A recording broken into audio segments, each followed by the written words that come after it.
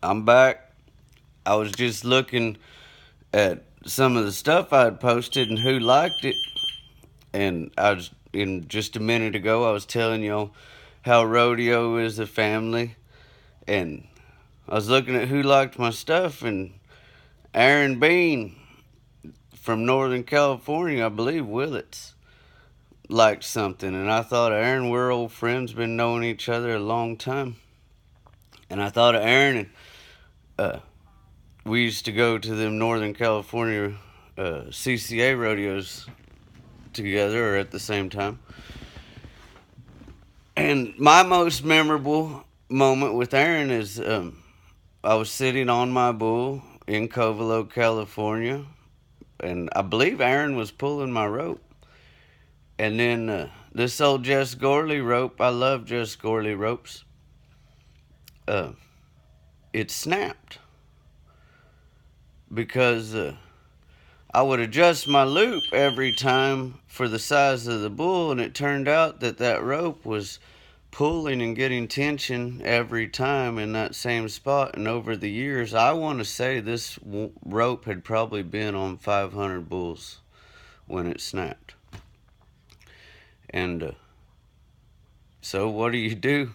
I just sat there on my bull. Aaron, I don't even think we said nothing. Aaron just reached behind him. It was a small walkway, so he was able to stand on the chute like he was.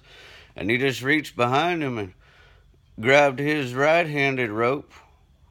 And I never got off this bull. We just hung his rope on. And I rode left-handed, but it was a right-handed rope, and that's whatever. I was entered. That's all I had to do. So I went out there, and this little bull I got on, he bucked a little bit, and he started turning back one way or another. I can't remember, but I was hung up. I was still on him. I was riding him, but I was like, I couldn't come off of him. My hand was stuck. Like it had to work out like it was. I was able to ride this bull, praise the Lord, and then able to get out of there somehow. But I remember the sensation of my hand not being, it was stuck.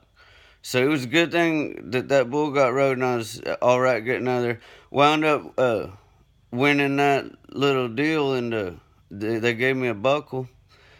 And I gave that buckle to my little nephew Jackson, my sister Sarah's son.